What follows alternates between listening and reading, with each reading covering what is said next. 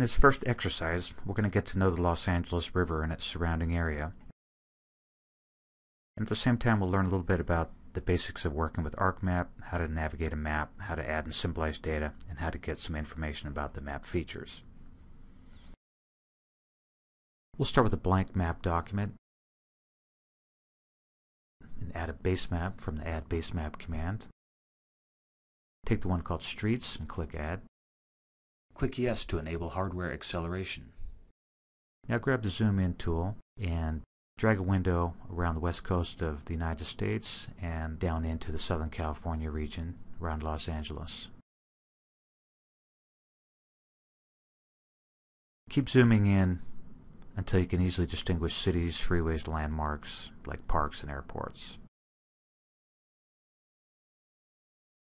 Now let's add some project data on top of our base map. Click the Add Data command. First thing we have to do is connect to a folder. Expand the directory down to the ArcGIS folder that was added when you installed the data. Click OK.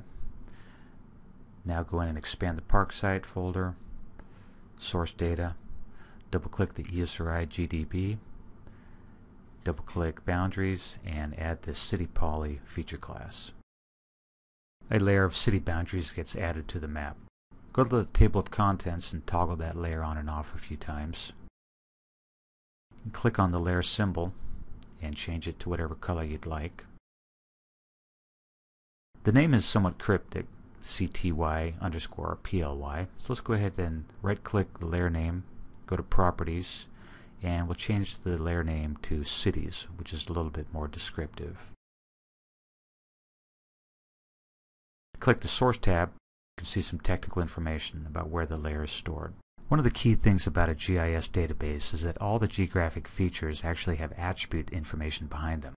So if we use the Identify tool, we can go in and click on any feature, in this case Santa Monica, see some descriptive information about it. And we see information about households, population, square miles, that kind of thing. Another way to get information is to actually open the attribute table for the entire feature class. So we go to the layer, right-click, say Open Attribute Table.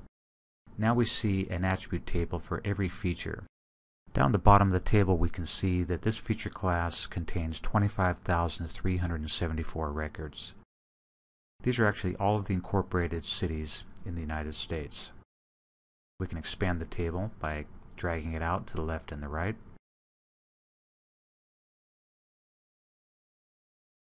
As you play with the table and drag it around, you'll see the different anchor points that are available. These are different places where you can dock the window on the top, or the bottom, or the left and right of the application window. If we right-click Cities and click Zoom to Layer, the map zooms all the way out to the entire United States, including Alaska and Hawaii, because this feature class includes cities in all 50 U.S. states.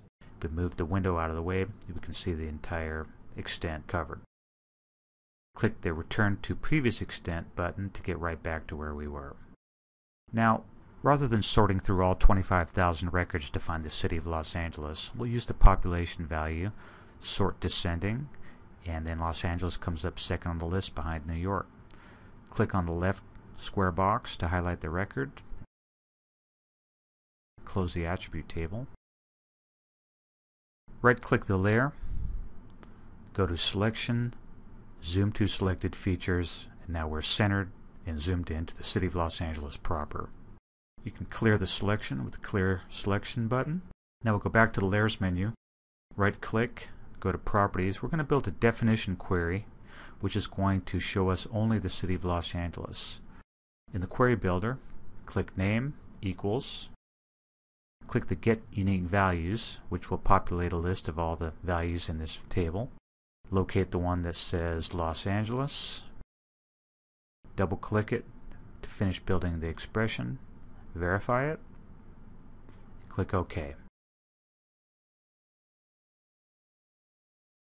What we've done with the definition query is to filter down our feature class down to a single record. If we open the attribute table, we can see that single record for Los Angeles now.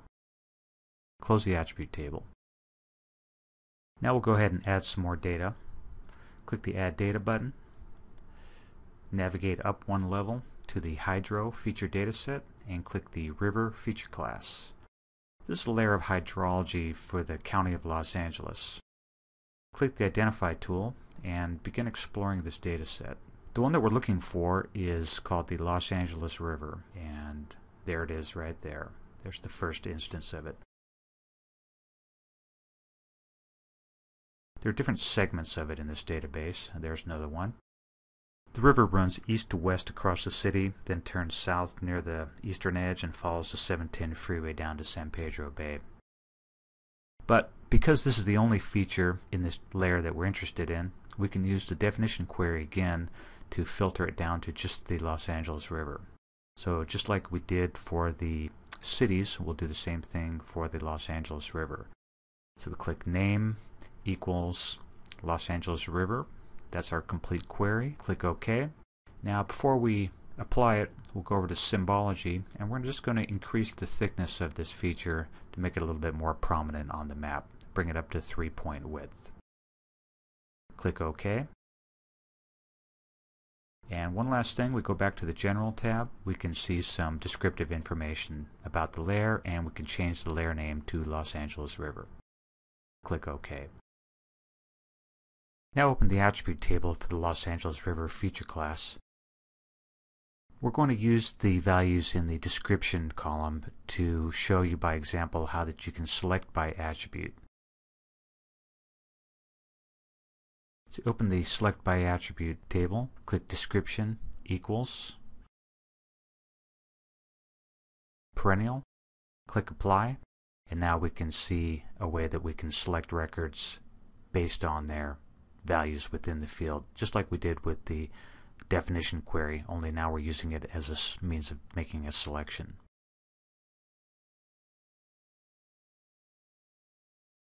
We'll save our document by clicking the Save button and navigating into the UGIS folder. Under Parkside in the Maps and More folder, we'll call this first map document Lesson 1. Click Save. Now we'll go ahead and add another base map. This one's going to be an imagery base map. Click Imagery and Add.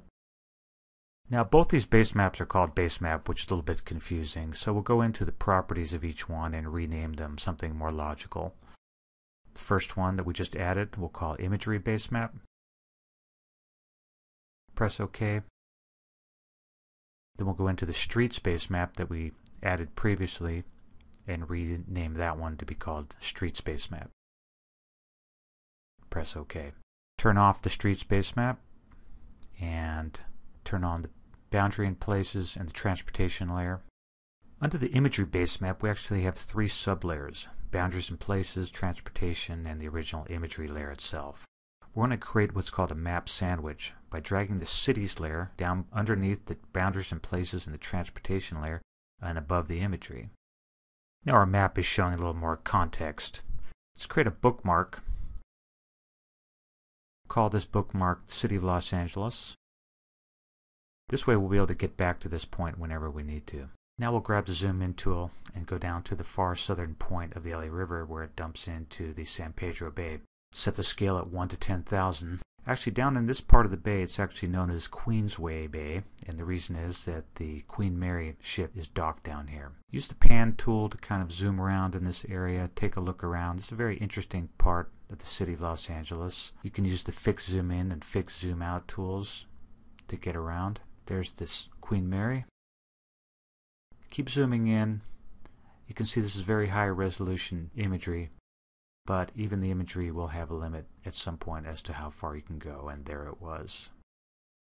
But we have a bookmark so we can easily get back to where we want to be. We'll drag our cities layer back up above the imagery base map. We'll open the properties for the cities layer. Click the Symbology tab and open the symbol. Let's change the fill color to blank or no fill color. We'll increase the outline width to 2 and change the outline color to a bright yellow. Click OK. Under the General tab, we will change the layer name to Los Angeles. Click OK. And now we have a nice yellow, easy to see outline of the city of Los Angeles. We're going to create a layer file for this particular layer that we can use later. In the table of contents, we'll right-click the layer and save it as a layer file called Los Angeles Layer. Just to show you what's going on now, we'll remove the original layer and we'll go in and add our layer file that we just created.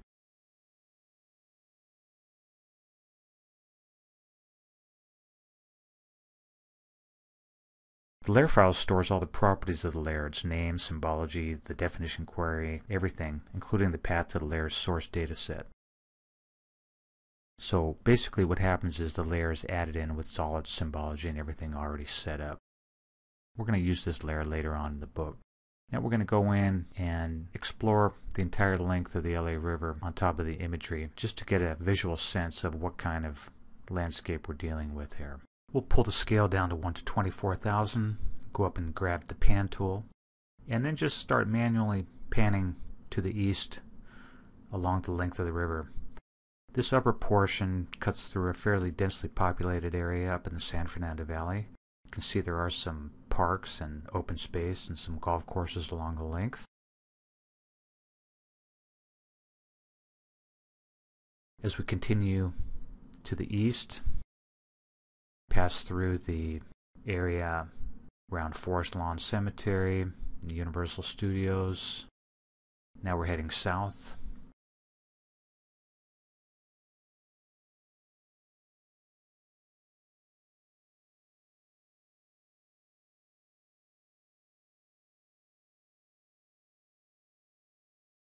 Coming up to the Dodger Stadium area, the LA Police Academy, there's Dodger Stadium. Go ahead and create a bookmark at the Dodger Stadium area. Click OK. And in our Bookmarks Manager, we can actually save the entire set of bookmarks. We'll save these into our Maps and More folder, and we're going to call these Lesson 1 Places. So now we have 2 bookmarks in 1 bookmarks folder. Now we're continuing south, scrolling along through the downtown area, and we come to the border of the city of Los Angeles. Now we'll exit the map.